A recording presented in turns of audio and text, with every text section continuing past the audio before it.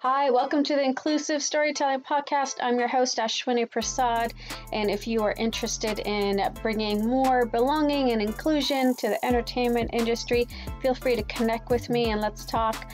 I'm at theinclusivescreenwriter.com, and you can find me on Twitter and Instagram at The Inclusive Screenwriter.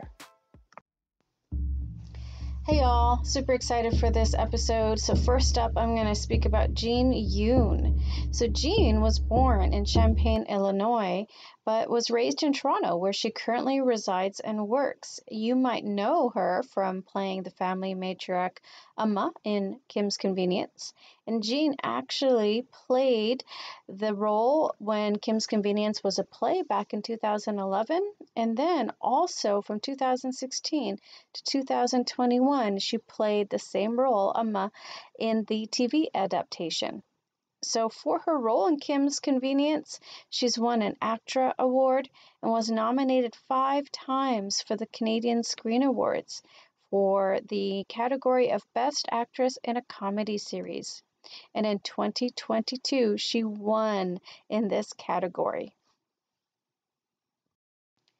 Another name and face you might know from Kim's Convenience is Paul Sung-Young Lee. He played the family patriarch Appa in Kim's Convenience, both in the play that again originated in 2011 and the TV adaptation from 2016 to 2021. Now, he also is in Star Wars, which is really great. And so you've seen him as Captain Carson Teva in The Mandalorian and the Book of Boba Fett. Soon you will see him in The Last Airbender live action. And he has also won awards for his role, just like Jean Yoon, in the category of Best Actor in a Comedy Series for Kim's Convenience. Now, something to note for both Jean Yoon and Paul is that they went to many cities and performed Kim's Convenience back in 2011 for a number of times. Wayson Choy is considered one of the most important pioneers of Southeast Asian Canadian literature in Canada. He was an important figure in the LGBTQ plus community because he was one of Canada's first openly gay writers and a gay writer of color, and he was able to achieve widespread mainstream success. He published 2 novels and 2 memoirs in his lifetime. Choy was born in Vancouver, British Columbia in 1939, and as a child, he spent a lot of his time in Vancouver's Chinatown. He went to the University of British Columbia, UBC, where he studied creative writing, and later on in his life, he actually found out he was adopted, and that formed a lot of his memoir, Paper Shadows. Choy died on April 28, 2019, at the age of 80. Hockey is one area where it is still very white. For example, in North America and Europe, hockey remains with a lot of white or white identifying players. And unfortunately, hockey does have a history of racism, and folks would not disclose their ethnicity for fear of not being able to play.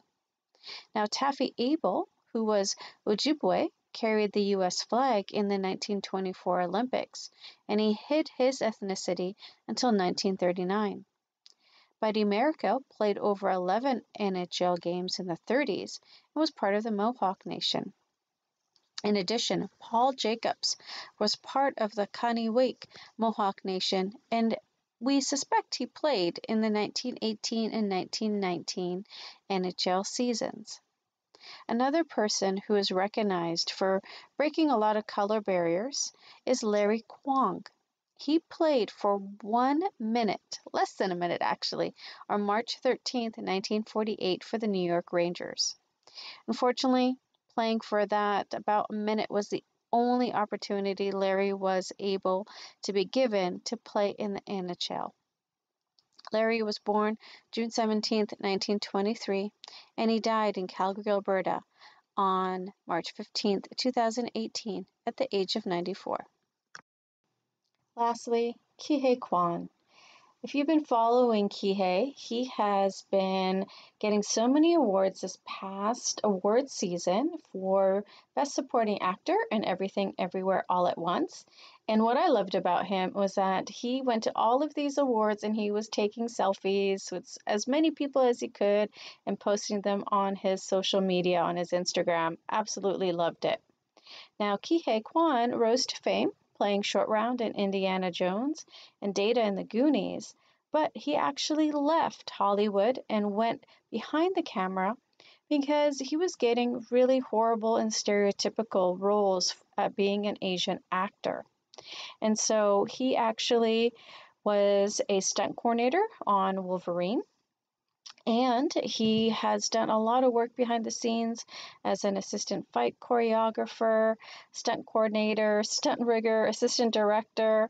And after the success of Crazy Rich Asians, Ke Huy wanted to come back and be in front of the camera. And we are so glad that he did.